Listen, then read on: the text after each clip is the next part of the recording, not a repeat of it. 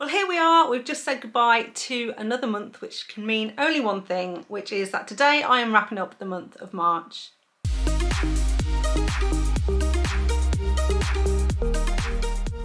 So this month I finished 15 books, which came to 5,513 pages, which gave me a daily average of about 178 pages. And I counted that for 30 days rather than 31 because I'm actually recording this on Saturday the 30th of March. I'm hoping to finish off a couple of more books this month, but I'll be pushing those into my wrap up for April. So in terms of how I read these books, I had 2 arcs this month. One was actually a physical copy that was sent to me by the author. I had 2 audio books, one of which was a reread, 5 ebooks, so books that I purchased online, and then 6 via Kindle Unlimited. Had a pretty good reading month from a ratings perspective as well, and had 4 3.5 star reads, 6 4 stars, 3 4.5 stars, and 2 5-star reads. And then in terms of the genres, it was pretty standard. I had 1 contemporary, 7 dark romances, 1 erotic romance, 3 mafia romances, 1 Omegaverse, and 2 sports romances. So very much continuing with my dark and mafia romance theme. Now, the first book that I read in the month of March was When She Unravels by Gabrielle Sands, and this is a mafia romance. This one was actually on my TBR for March because I picked it as part of one of my prompt cards, and the prompt on that card was read the first book in a series. And this series from Gabrielle Sands, which is the Fallen series, has been on my TBR for a while, and so I took the opportunity to slot this one in, and I'm really glad I did. I really enjoyed this one, and it was one of the books that I rated 4.5 stars. So like I said, this is a mafia romance. Specifically, it's an Italian mafia romance, but it also includes sort of like a hidden identity, a workplace romance, and an age gap as well. And in this one, we're following Damiano and Valentina. Now, Valentina is kind of a mafia princess in the New York Italian mafia, and she is arranged in marriage to one of her father's sort of capos as a reward for this man in his organisation for his loyalty. The thing is, he wasn't a particularly nice guy. He's not a particularly nice guy at all, and as soon as Valentina marries him, she then finds herself in a very, very difficult and traumatic situation. And essentially her husband is a sadist. He takes pleasure in torturing people, and he is also one of the mafia's sort of resident enforcers, but he forces his wife Valentina to get involved and take part in this. And so she's like really struggling, obviously, and is kind of hiding quite a lot from her family. She doesn't go out, she avoids social interactions because obviously she doesn't want to tell anyone kind of what's happening, and she's become very sort of depressed with the situation. However, she doesn't have sort of like the impetus or the courage, if you like, to do anything about this until a young woman is brought to their basement, and Valentina is faced with torturing a young innocent woman, and this is the final straw for her, and she basically helps this young girl escape, and she knows that she needs to flee as well, and so she shoots her husband. She leaves him for dead, basically. She doesn't know if he's dead or alive, but she's pretty much left him for dead, and she runs off and she makes her way on a plane first to Spain, and then she gets on another plane and finds herself in Ibiza, and this is where the book is set, on the island of Ibiza.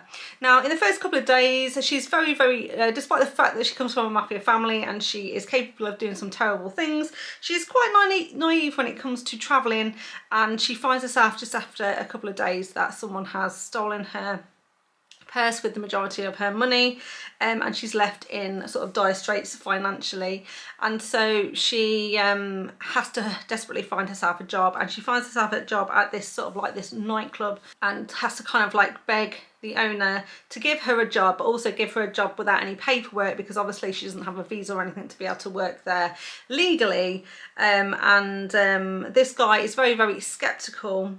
Damiano, in fact, who is the owner of this club, he's very, very skeptical, thinks she's just a rich girl, you know,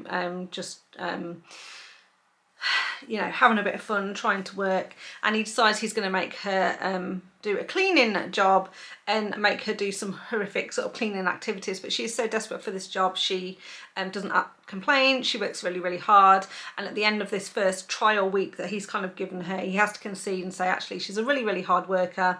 She's surprised him by her tenacity and the fact that she's continued to do this horrible job, and he agrees to take her on full time, despite knowing that clearly she's keeping a secret because she doesn't have the relevant paperwork. Now she believes that he is just a nightclub owner, but of course this is a mafia romance, so it turns out that Damiano is in fact heir to a mafia sort of empire, but his uncle is currently the leader and in charge because he was the one that overthrew his father and has pretty much sent Damiano to Ibiza to look after the island. So he is kind of the capo and kind of runs the island of Ibiza, but really it was a ruse by his uncle to get him out of the picture so that he couldn't plot then his own attempt at overthrowing his uncle, which of course Damiano is in fact building up to try and do. So when he first meets Valentina, he is very, very intrigued, very attracted to her, but is very reluctant obviously to start a relationship with her because his focus absolutely has to be on this mafia family and kind of taking control back from his uncle. So it's a very, very interesting dynamic between them. Obviously she's very, very scared that her family is going to catch up to her and find her, and then obviously things come to a bit of a head when she figures out that Damiano is also in the mafia, and when Damiano finds out who she is and kind of what she's done and what she's running from. But I absolutely love this one. I thought it was really, really well written. Really excited to read more in this series and would definitely highly recommend. Then I went on to read Gorgeous Monster by Charity Ferrell, and this is another Italian mafia romance, and it's book 1 in the Marchetti Mafia series. Now this one was on my TBR for March because I picked it out of a recommendation jar, and it was recommended by Sakura Blossom 94, so thank you very much for the recommendation. I did enjoy this one. I rated it 3.5 stars. It's slightly on the shorter side, this one, so it is slightly less than 300 pages from memory, and in this one we're following Natalia and Christian. So this is an age gap romance, a best friend's dad, and also a marriage deal, because Christian is the head of this Marchetti mafia family. He is known to be very sort of like vicious, cruel, cold-hearted, as all mafia bosses tend to be, and Natalia is Christian's daughter's best friend, and Natalia has recently been dating this man from a rival mafia family. At first she was just dating him. She thought that he was really, really nice, and then after several months have passed, she starts to realise that he's not a great guy at all, and she decides that she wants to leave him and kind of like end the relationship. But this guy is not at all happy that she's tried to leave him, because no one you know, leaves the heir to a mafia family, and so he kind of puts out a bit of a hit on her, and she is then in danger for her life. So kind of in desperation, she runs to Christian, who is her best friend's father, and hopes that he is gonna save her. So she kind of says to him, you know, like, please can you give me a little bit of protection and ensure that my ex-boyfriend doesn't, you know, catch up to me, doesn't do anything horrible to me. Now she's thinking that maybe Christian will do this because she's the, you know, his daughter's best friend, but Christian has no intention at all of helping her because he's cold-hearted, cruel. He has no interest in the fact that, you know, it's his daughter's best friend, couldn't care less. But he does see an opportunity that he can use Natalia to his own advantage and to somehow use her as bait to bring down this other family. And so he kind of at first agrees that she can stay in the house as long as she shares information with him, because obviously she has been in a situation where she could overhear conversations and stuff from this other family. So at first he tries to convince her into sharing information, and then when the situation changes and she's threatened again, he decides that he needs to marry her in order to keep her safe, and so they then enter into this sort of marriage deal, and yeah, and their kind of relationship goes from there. Now, like I said, I did enjoy this one. I rated it 3.5 stars, rounded it up to 4 on Goodreads, but I thought the book was quite quick. Christian didn't really have a lot of time to change his sort of mind in terms of how he felt about her, because he was absolutely adamant at first that he didn't care about her at all. He was incapable of falling in love, and then kind of the change kind of like, and he's quite cruel up to a certain point, and then the change happens quite quickly. And I wasn't 100%, I kind of didn't 100% buy into the transition, but overall a good start to a series, and I will be intrigued to read more in that one when I get the chance. So then after that I listened to Fair Catch by Kandi Steiner as an audiobook. This one is a sports romance, and it's book 1 in the Red Zone Rivals. Now I picked this one up on Audible because Kandi Steiner was doing all 4 books in her Red Zone Rivals as kind of like a box set, and you could basically buy the whole box set with 1 credit. I had previously read Blindside, which I absolutely loved, and so I had been meaning to go back to these, and I thought it was a really good opportunity to go back and pick up these audiobooks. Now this audiobook was narrated by Hannah Chiclana and Chris Williams, and in this one we are following Zeke and Riley, and like I said, this is a sports romance, specifically football, and what I liked about this is both the hero and the heroine in the story are both in the football team. Now this is set in college. This couple are sort of friends to enemies to lovers. They end up in close proximity together. In fact, they become roommates, and although they're at college together now, they've actually known each other since they were young kids, because Riley has a twin brother and Zeke was her twin brother's best friend, and they knew each other all, you know, like I say, growing up. They used to play together, used to practice football together, and then when they got to high school, a tragic accident occurred where Zeke was driving a car. He'd had some alcohol and he was driving Riley's brother home. Unfortunately, they were involved in an accident, and Riley's brother ended up becoming paralysed as a result of this car accident. So since that day, Riley has absolutely hated Zeke with a passion. She can't stand him. She doesn't understand why her brother is still best friends with this person. She thinks he's selfish, and you know, cannot be trusted, and doesn't want anything to do with him. However, they have continued to grow up together. Now Zeke and Riley's brother were in the football team. They had hopes of going professional, and Riley was also a very good football player, but obviously she was a girl and so didn't have any plans to turn professional. But when her brother becomes paralysed, he kind of gets her to make a promise that she is going to, so that he can live vicariously through her, that she will go, she will play sort of like high school football and then go to college to play football. And she makes this promise to her brother that she'll do it for him. And so basically she trains super hard, and she becomes the kicker of this football team. And so I really liked how this is sort of set up, because as well, not only is it about Zeke and Riley's relationship and how they're gonna you know, repair the relationship that they've got together and move forward and actually turn it into an actual romantic relationship, but also it explores how difficult it is for Riley to kind of be part of this very masculine football team and earn the respect and trust of the rest of the team. So I really kind of like that element to it as well. Of course, we learn that there's more to the story about the accident, that maybe everything wasn't quite Zeke's fault, but essentially what happens is, because Zeke and Riley are on the same college football team and no one else wants to room with a girl, but she wants to stay in the same kind of like dorm as the rest of the football players, Zeke is the only one that will agree to basically being her roommate.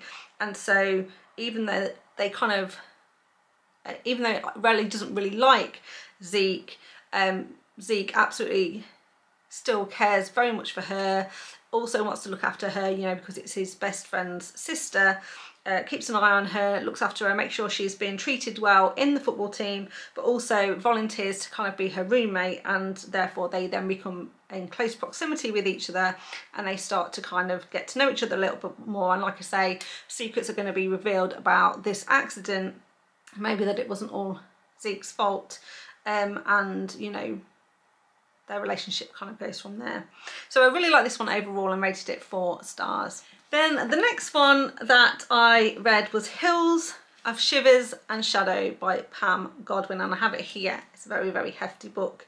I was fortunate enough to get this one as an ARC, and I also vlogged about this one, so I have a complete video which documents my time reading this one, so I'm not going to go into this one in too much detail, but this is a dark romance. It's book 1 in a trilogy, the Frozen Fate trilogy that follows these characters. It's very much like I say, a dark romance, and it's about this woman called Frankie who is abducted by Denver and taken to a very remote location in Alaska, where obviously the environment is very, very harsh and unforgiving, and she finds herself trapped there, not only with Denver but with his 3 sons, Leonid, Wolfson and Kodiak. Now this is very, very dark, very, very atmospheric, very, very suspenseful, and there's loads of different tropes in this one and loads of trigger warnings, so I would highly recommend that you check those out. However, it was absolutely brilliantly written, fantastic read, rated it 5 stars. Cannot wait until the next book comes out, which is a Cage of Ice and Echoes, I believe that is what it's called, and I'm hoping to get an ARC of that one as well, and I will most likely vlog that as well as I'm reading it, because these are, you know, pretty hefty books, and that absolutely deserve that level of focus. So yeah, if you want to know more about what happens in this one and my thoughts, please check out that vlog, and like I say, would highly recommend, 5-star read. After that then I moved on to Unfurl by Elodie Hart, and this was another pick for my TBR from a jar, and this was recommended by a booktuber, oh hey it's McKay, as one of her favourite books of 2023. Now this is an erotic romance. It focuses on sort of sex education. We have a virgin heroine, there's an age gap between this couple, some role play, and it kind of is set in a sex club. It's book 1 in the Alchemy series, and Alchemy is the name of this sort of sex club, and it's part owned by Rafe, who is our hero, and then we're also following Belle in this one as well. So overall I rated this one 3.5 stars and read it on Kindle Unlimited. Belle is, like I say, she's our virgin heroine. She is in her early 20s, but she comes from a very, very religious family and has been, you know, has been educated in a Catholic school, and holds a lot of guilt about her sexuality and thoughts about sex in general. And Rafe, our hero, he was brought up in a similar environment, but he's kind of broken away from that mould, and with 2 friends has set up this sort of like this sex club. And one of the things that his sex club is most well known for, that he takes the most pride in, is this Unfurl program that they have, which is basically helping virgins to explore their sexuality, be comfortable in an environment where they are learning about sex and what they like, and they do tailored programs for the people that want to go through it and to kind of play out their fantasy. This couple first meet because Belle's parents are going away for the summer for several months. They're going to be touring Europe, and Belle is going to be moving back into their apartment to look after the apartment and sort of stay there while they're away. And one of their neighbours is actually Rafe. And so before they go on holiday, they kind of have a bit of a dinner party with their neighbours, so Belle can get to know the neighbours while they're away, and that is where she first meets Rafe. Now immediately they're both attracted to each other, but Belle is obviously very aware that Rafe is a little bit older than her, and then she discovers through a friend that he owns a sex club, and she learns about this Unfurl program, and she's very, very curious, so she decides that she's going to fill in the paperwork, answer the questionnaire, and see if she can get herself onto the program. Of course, when Rafe realises that Belle has applied for the program, he is not going to let anyone else help her through her unfurling, and decides that he is going to step up to the plate and kind of you know, be her mentor as she goes through the program. And of course, like I say, this couple have a great amount of chemistry, and so they get to explore their fantasies together as we go through the book. So this is really, like I say, quite an erotic romance. Now I did enjoy this one, however I found myself getting a little bit bored, if I'm honest. Just as we went through, it became a little bit samey for me personally, and therefore I didn't absolutely love this one, which is why I rated it 3.5 stars and rounded it up to 4 stars on Goodreads. So then after that I read Brutal Prince by Sophie Lark. This was another book that was on my TBR for March, and this was picked with a prompt card, which was picking an author with the surname beginning with L. So I picked a Sophie Lark book. Now again, Brutal Prince has been on my TBR for a long time. It is book 1 in the Brutal Birthright series. And again, this one is a mafia romance, but it's also enemies to lovers and also an arranged marriage as well. Really enjoyed this one, rated it 4.5 stars and read it on Kindle Unlimited. Now we're following Callum and Ada. Now this is kind of an Italian and Irish mafia pairing, and Callum and Aidan's family don't get on, but they're not necessarily at war with each other. However, they do need to form an alliance because there's some other you know, families in the area that is causing them some problems. However, no discussions have been had at this stage about merging these families together. In fact, they're pretty happy to stay separate until one night Ada convinces her brothers basically to gate crash a party at Callum's family's sort of mansion, and while she's there she accidentally sets fire to their library. Callum obviously catches her in the act and then chases her out of the house, and she kind of runs off. Not only that, but she's stolen his granddad's pocket watch, and so he goes after her in a bit of a rage, and when he catches up to her and her brother, there is a bit of a fight. Her brother gets quite seriously injured, and she, in a rage, she throws the pocket watch into the sea.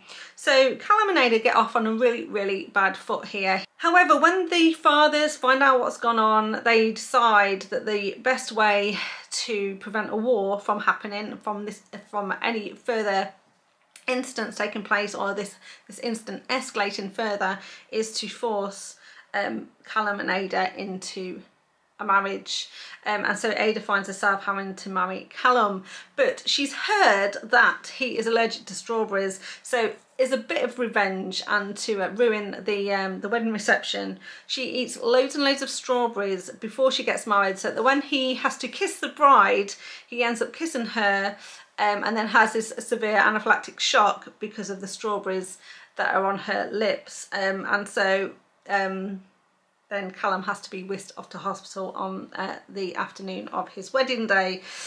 And this is basically really sets the tone for this couple's relationship with each other. They're constantly at each other's throats, trying to find a way to kind of like one-up each other. And I really did like this dynamic in this relationship. On one hand, you could say it was a little bit childish, but also it was great fun to read. I really enjoyed this couple, and of course, before they fall in love with each other, they also have hate sex as well, which is also fun to read about. And so yeah, like I said, I really enjoyed this one, 4.5 stars, and will definitely be going on to read the other books in the series. So then after that I read Not a Trace by Liliana Carlisle, and this is part 1 of a duet, so it's not a trace duet. So I was hoping that part 2 would come out this month, but it didn't. She pushed it back until April, but nevertheless I forged forward and read part 1 of this duet. It's an Omegaverse Why Choose story, so it does feature fated mates. I really enjoy Liliana Carlisle's writing, and I think she does some really good Omegaverse if you like that type of romance. And so I rated this one 4 stars, and I read it on Kindle Unlimited. Now in this one we're following Skylar, and she has a best friend called April. They own a bakery together, and Skylar is an Omega, but she hasn't dated anyone or been with anyone for about 18 months because her last boyfriend didn't treat her very well and has you know, really knocked her confidence. And so she mainly focuses on this bakery and creating, in particular they bake a lot of macaroons, so they're famous for their macaroons in this shop. Now one night April leaves the shop, she goes home, but the next morning she doesn't come back to work, and Skylar gets very concerned about her friend. This is very unlike her, it's not normal, so she goes around to her house, and the house is empty, but her car is gone, but her purse is still on the sort of like the coffee table. And so Skylar realises something terrible has happened to her friend. She rings the police. The police at first don't do anything because they're like, well, she hasn't even gone 24 hours. She could have gone somewhere. I'm sure she'll turn up. It's not really a missing person. But as more time goes by, it becomes more and more obvious that April has definitely been taken. Something has happened to her. And Skylar becomes obsessed with trying to find her friend, and also uses the bakery to raise money so that she can go out on, and you know, she can organise sort of like advertisements around the country, put up posters and get groups of people together to, you know, search the area to see if they can find any trace of her. Now, several weeks go by and they still have had no trace of April, and eventually Skylar hears about this alpha sort of detective agency that Landon and River work at. So Landon and River are two of our heroes, and they work at this place. So Skylar goes to see them and begs them to help her find April. Now, it's not really the sort of case they take because they do a lot of work for the government and things, and they're not really into trying to find missing Omegas. But Landon and River do take an instant like to Skylar because obviously they're going to end up being fated mates, and so they can't really stay away, and so they're sort of like, well, we can't really take your case, but we don't want to turn you away completely, and we'll sort of help you. And so Landon and River kind of start this relationship with Skylar, getting close to her, really kind of like trying to fight their attraction to her. Also, Landon and River, although they work together, they don't really get on, and so there's a bit of animosity between them at first. They're not really too sure if they want to share Skylar or if they're going to fight to have her independently. But in this sort of Omegaverse world, the Omegas usually do have, like, you know, packs, so multiple alphas that are with them. So Landon and River come to like this sort of agreement that they will share Skylar. Now we have an additional person, Vincent, who will also eventually be part of this relationship with them. But Vincent is a bit of an outsider. So Landon and River used to work with Vincent, and we know 2 years ago something happened and Vincent now doesn't work with them anymore, and he's pretty much lived as a recluse for the last 2 years.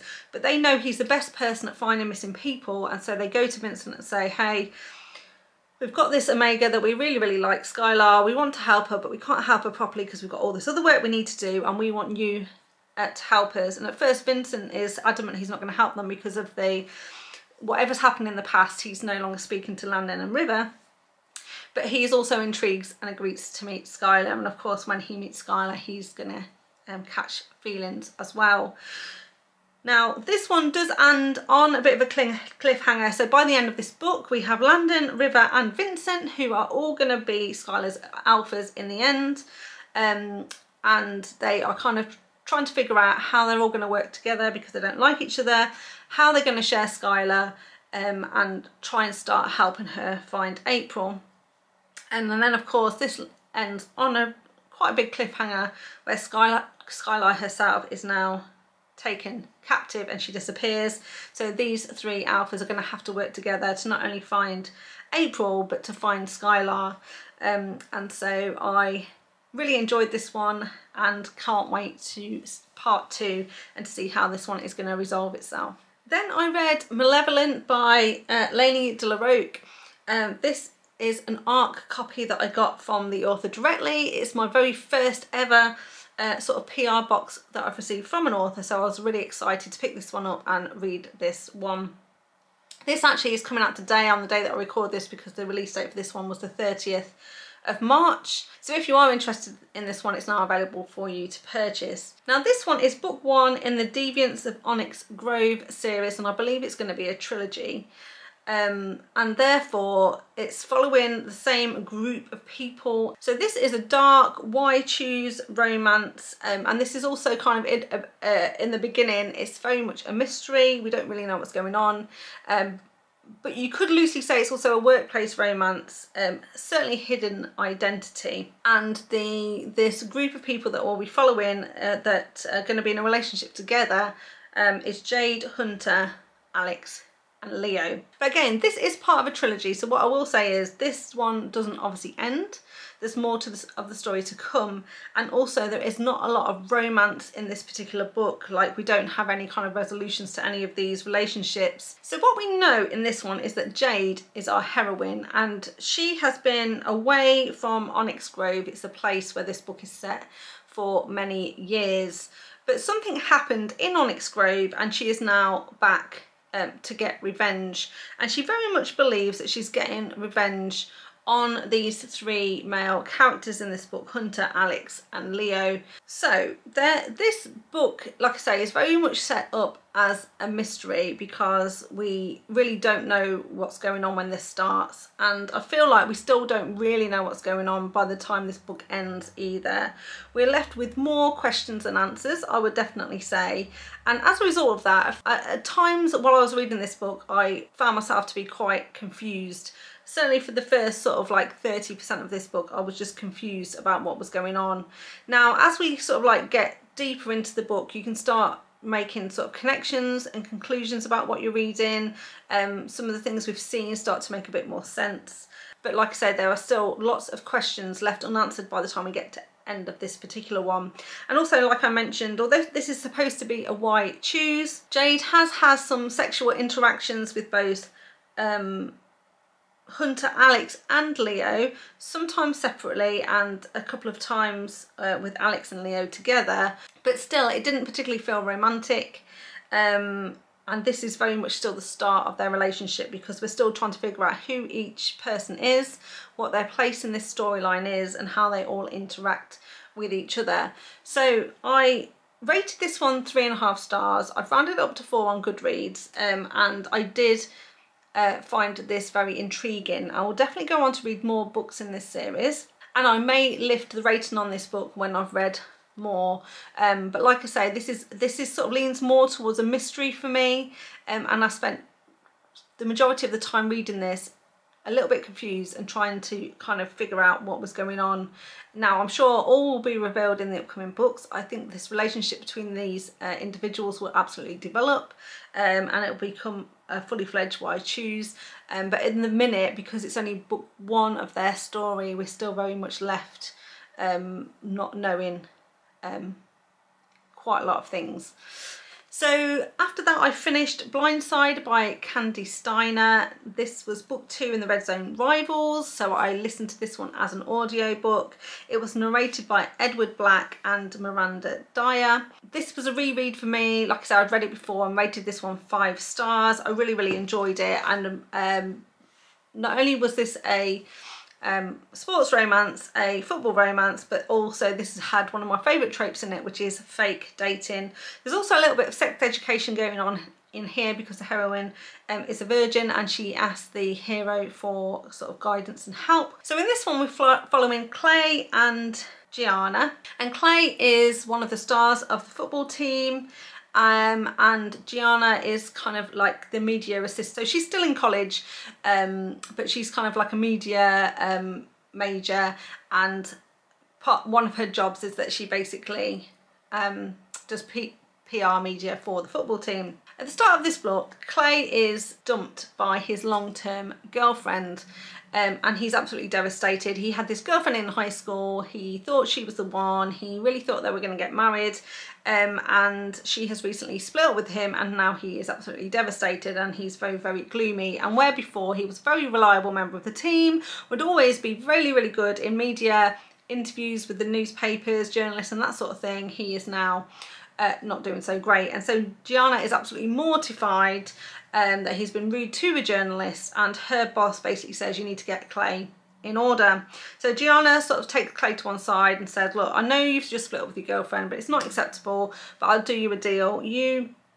I won't put you in front of any more journalists or any more media people. I'll give you a couple of weeks to get yourself sorted out, but then you are going to give the interview of your life, and you're going to do it for me because my boss is counting on me to make this work. And Clay has also been observing Gianna, and he's worked out that she is attracted to this musician who plays in a in a cafe around campus, but she is too afraid to go up to him or say anything to him. So Clay says, okay, I'll do you a deal. Not only will I do a really good interview in a couple of weeks if you leave me alone until then, but I could really use your help in getting my ex-girlfriend to take me back. And I think if we fake date, she's going to be really, really jealous, realise what she's missed, and then want to get back together with me. And I can increase your street cred, get the musician guy to notice you, and then we can, you know, we can both get what we want. Gianna agrees to this, and therefore they start fake dating. But of course, in any fake dating trope, what actually happens is the more time they spend together, the more they really, really like each other, and they start to realise that they want to be with each other, not with the other people. But of course, they're going to have to work through either a little bit of a communication issue, because they're both going to think that they want to be with the other person, but also Clay has got a lot of stuff going on in his private life with his family that will also make things a little bit difficult for them. So at this point, I pretty much read all of the books on my TBR for the month of March, with a bit of a gap to go, because the only one I had left that I needed to read was The Homewrecker by Sarah Cate, and that wasn't out until the 28th of March. And so I decided that I was going to pick up Tormentor Mine by Anna Zaires, because Tormentor Mine had been recommended to me on several occasions by Aisha857, who assured me it was the ultimate captive romance, and I absolutely had to read it. Now, even though it's in my TBR jar waiting for me to pick it out, she suggested that I didn't wait till then, and that I absolutely picked this up. And like I say, because I had a little bit of a gap between reading the last one on my TBR and The Homewrecker coming out, I thought I'm going to pick up Tormentor Mine and see what all the fuss is about. And then after that, I went down a bit of an Anna Zaires rabbit hole, because the next 5 books that I read were all Anna Zaires. So the first one then, Tormentor Mine, is book 1 in a 4-part romance, I believe, with the same couple. And this is one of the reasons I hadn't read this series before, because I generally don't like reading you know, books about the same sort of couple in a series, because it's quite an investment, isn't it? Once you start, you need to carry on reading. So this is very much a dark romance. It's a cat-to-cat situation, it's a kidnapping, and also a bit of a revenge plot. And in this one, we're following Peter and Sara. Now, Peter is our Russian hero. He has had a very, very difficult past, lots of blood and gore in his past, but essentially he is a machine, basically. He's been trained to be one of the best sort of trackers, assassins in the world. Yeah, he was brought up in like a Siberian camp for young boys. He had to learn how to survive, how to fight, how to defend himself from a very early age. And when he finally got out, he was picked up by the secret sort of service in Russia, and then was trained to be part of a anti-terrorist organisation for Russia, and he specialised in tracking and torturing terrorists to figure out what they were doing. Now, during his you know, during this time, he ended up meeting a woman, marrying her and having a baby, but they lived in a completely separate sort of place to him, and he would only visit between missions because he wanted to make sure they were safe. However, one day he gets a call to say that his wife and son are both killed. In fact, they were killed in an attack by the American government because they were thinking that the place where they were, there was terrorists there, and so they went in, and unfortunately they were, you know, sort of gunned down. And so Peter is absolutely devastated, distraught, and filled with anger and a need to get revenge on the people who did this.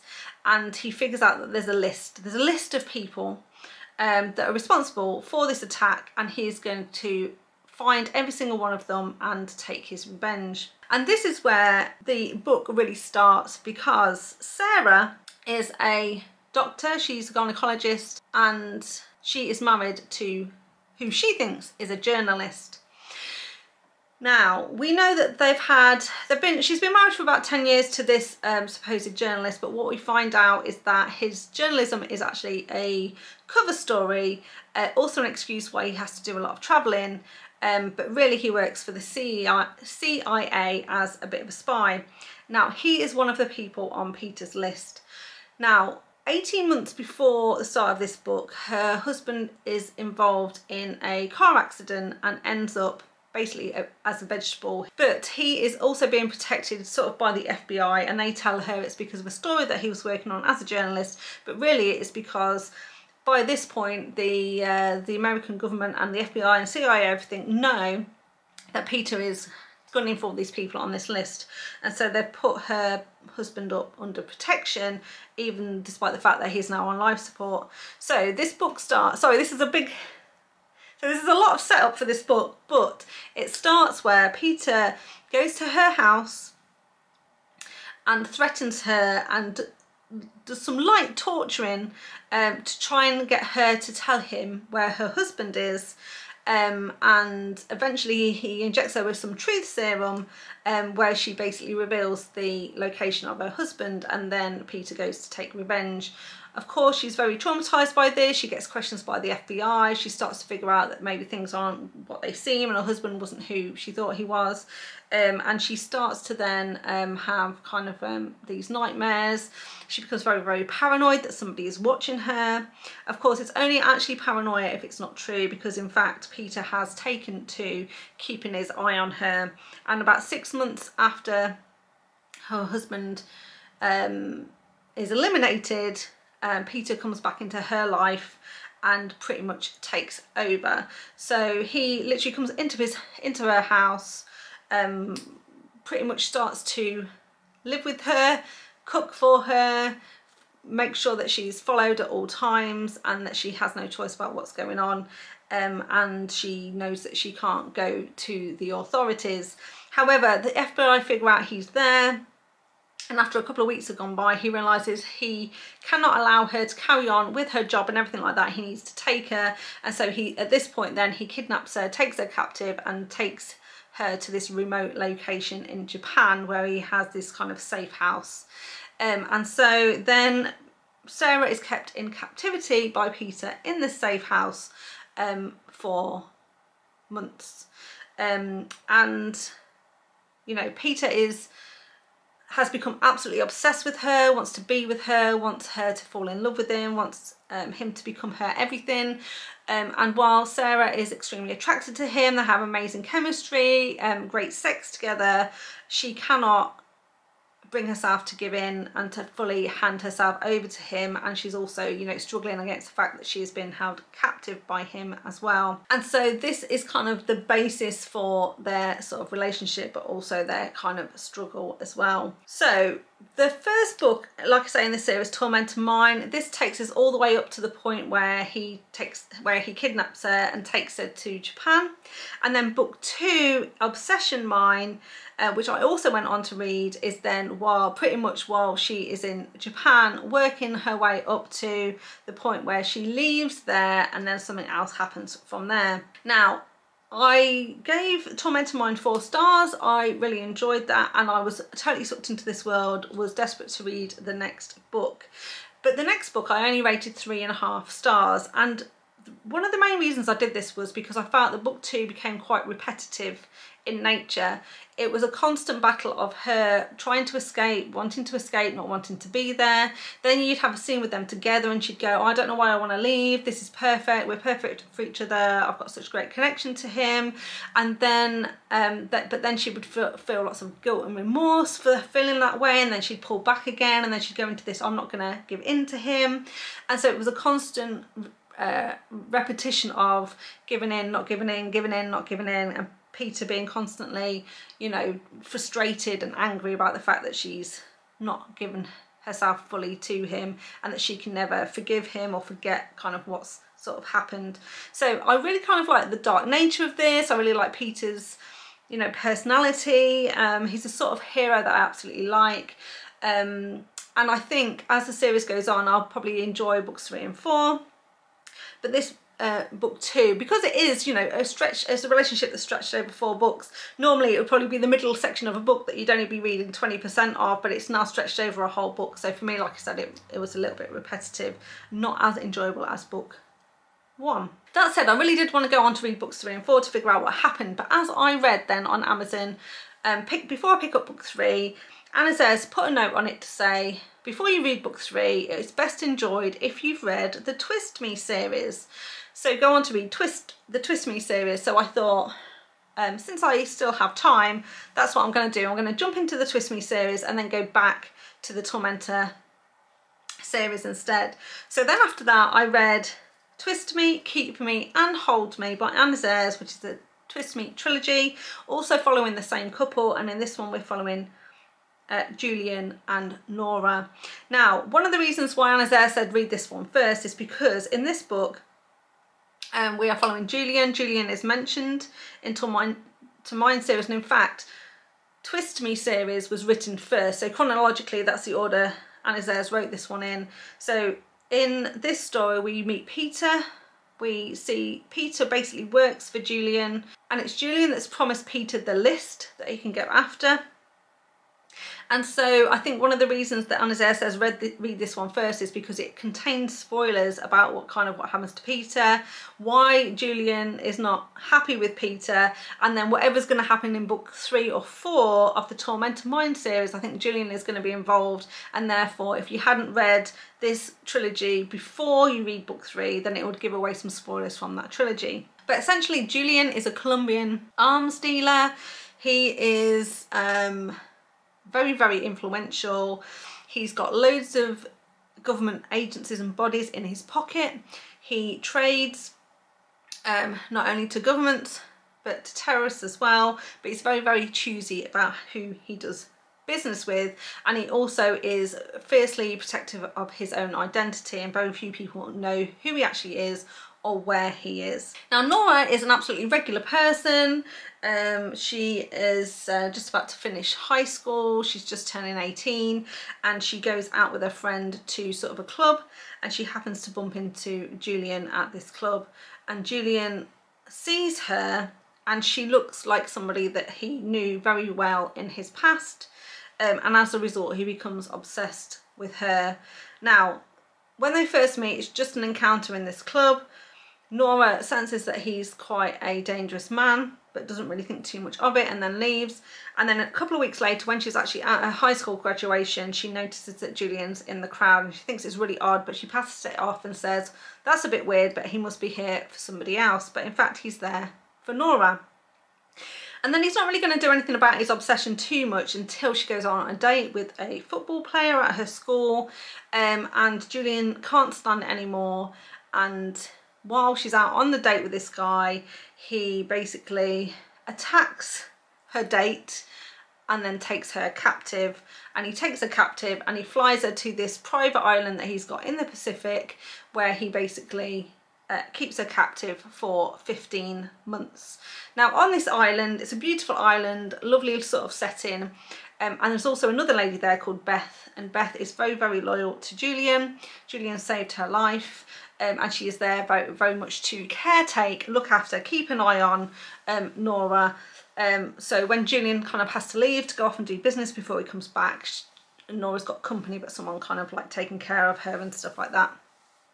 So of course Nora is very traumatized by the fact that she's been kidnapped by Julian.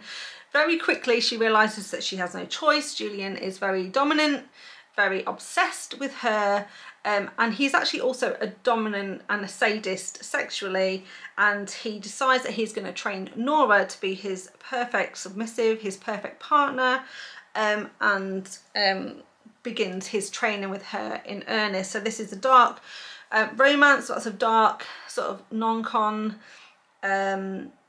dubious consent scenes in this one, as this relationship starts to develop. But of course Nora absolutely responds to everything that Julian does to her. She holds a little bit of guilt for that, but a bit of surprise that this is, you know, she's secretly enjoying it. And she does attempt to, you know, fight against this captivity, but ultimately starts to very much to succumb to Julian, to the island, to this new way of life. And so she doesn't struggle quite as much as Sara does in Tormentor Mine. While she does try to fight it at first, she eventually kind of relaxes into her new life and existence. But as we go through the book, obviously they're not going to be able to stay on the island forever. There comes a point where they need to leave the island, and a point in time, in fact, where she even thinks Julian is dead, and she goes home and she tries to live a normal life for a few more months until Julian comes back to get her once more. But they can no longer go back to the island, and they end up in his sort of family estate in Colombia, which is also heavily guarded. And like I say, this is where we meet Peter. Peter's very much involved. He's involved with quite a big plot point in this trilogy as we go through. And we start to see why Julian and Peter no longer speak to each other. So as a series, I rated this series 4 stars. I did enjoy it. And like I say, I kind of felt like I went down this Zaires rabbit hole where I just kind of like felt totally consumed by these stories and wanted to keep reading. Of course, that took me right up until the 28th of March, so I haven't yet been able to go back to finish the Tormentor Mine series off, which I definitely will do as soon as I get the opportunity. But I really wanted to pick up the latest release from Sara Cate that came out just a few days ago, and that's The Homewrecker. This one was a complete change of pace from Zaires. It was a breath of fresh air. And it was kind of nice to peek out of the quite a dark space that I'd got myself in for over the last 5 books. And this is a contemporary romance. It's MMF. It sort of has a bi-awakening in here as well, and a marriage in trouble. So this is book 2 in the Good Brothers series, and we're following Caleb, who is the brother of Adam, who is the hero from book 1, and we're also following Briar, who is Caleb's wife, and Dean, who is going to be the third person in their relationship. So again, this one needs a little bit of a setup because, like I say, Caleb is Adam's brother. Caleb has a twin brother called Luke, but they also have a younger brother called Isaac. And when they were growing up, they grew up in a very, very religious household. Their father was a preacher. However, we come to realise that he is not strictly religious. He's more doing it because he knows the position gives him a lot of power in the community.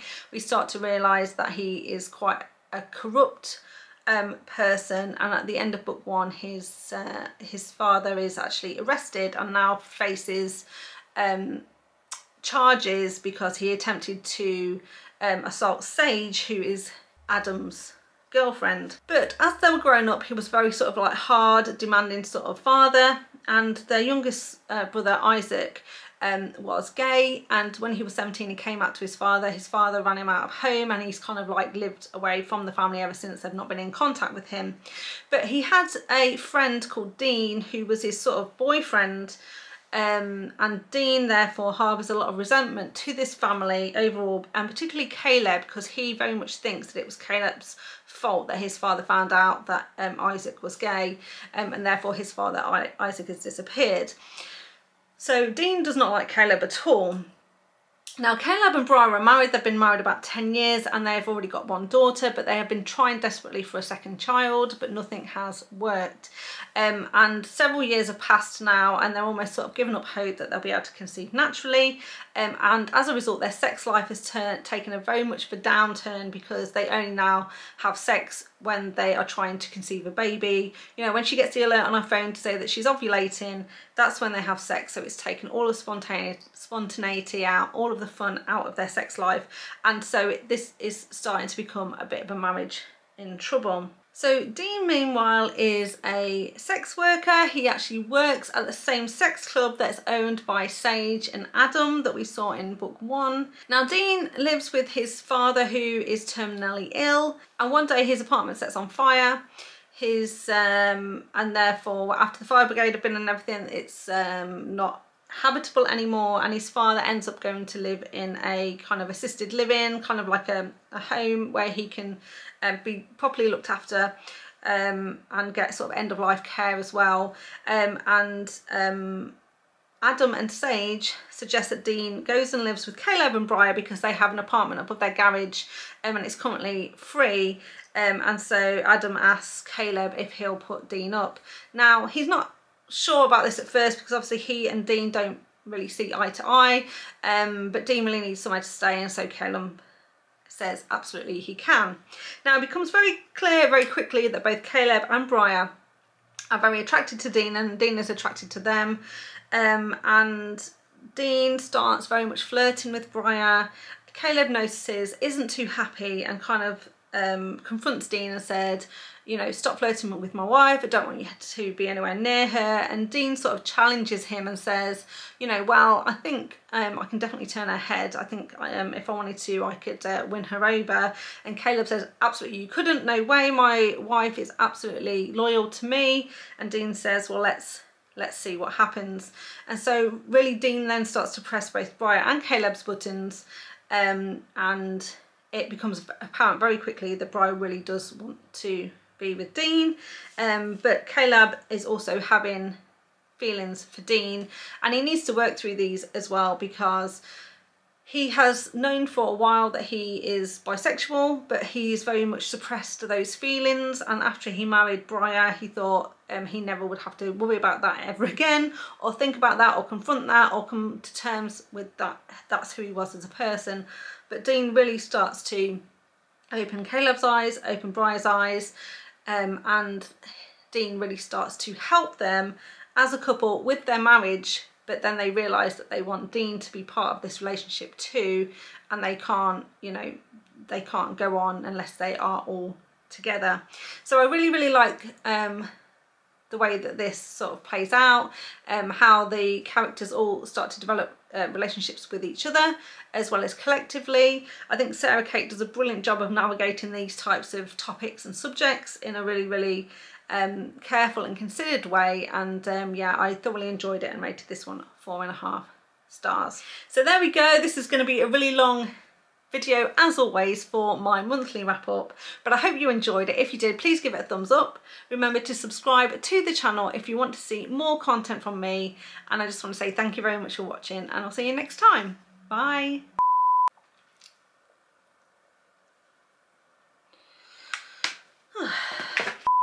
Dean meanwhile is he was brought up in, I believe, but like I said, this is part of a trilogy, so what I will say is, oh,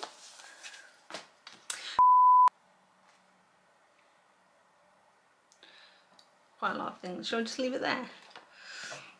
We're just left knowing not quite a lot of things, we just don't know them, we just don't know what they are.